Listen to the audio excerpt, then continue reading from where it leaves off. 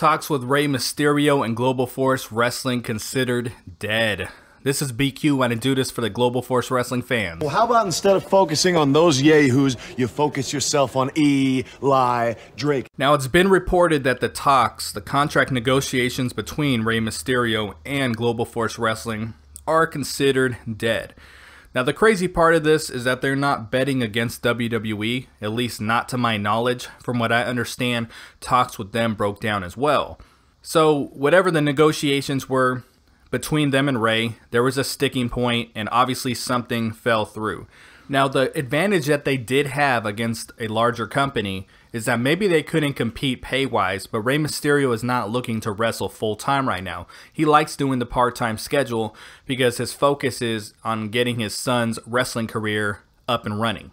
Now, negotiating with someone like Rey Mysterio can be extremely difficult. I'm not saying that he's difficult, but if you remember the famed Booker T interview where he's talking about limousine services and hotels and all the amenities that he expected to receive due to his status, maybe someone like Rey Mysterio, who has been at the top of the mountain, maybe has some demands that aren't things that Global Force Wrestling can necessarily handle. Now, my personal opinion, I'm not a Rey Mysterio fan, and by saying that, I don't mean that I don't respect who he is and himself as an in-ring performer.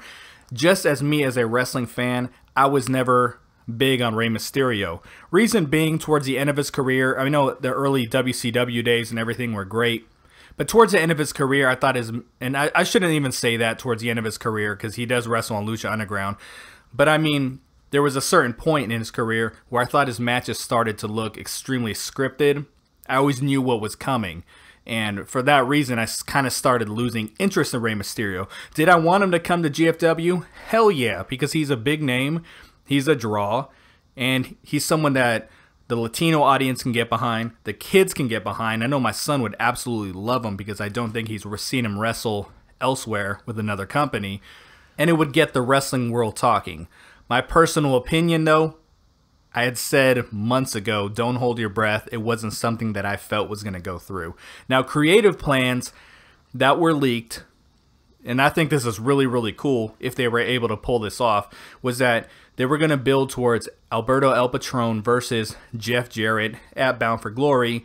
Basically, Alberto was going to be the heel, was going to be upset that he was suspended, stripped of his global championship. It was going to lead to a match with Jeff Jarrett, and Jeff Jarrett was going to step aside, and Rey Mysterio was going to step in at Bound for Glory. That would have been absolutely huge. Now, I wouldn't be surprised if there still isn't some kind of Alberto El Patron matchup Bound for Glory, and someone steps in for Rey Mysterio, much like Alberto El Patron stepped into the Bully Ray slot when he debuted.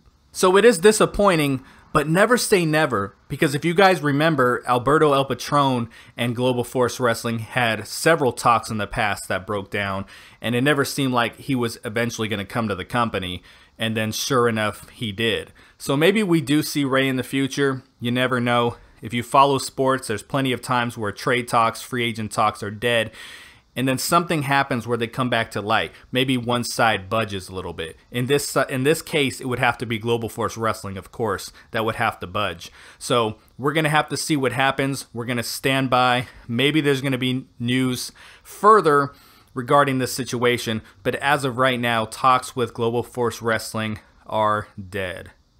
What do you guys think about this? This is BQ. Please subscribe to the channel. We talk Global Force Wrestling just about each and every day, and we do so in a positive manner. No trolls allowed. Talk to you guys soon.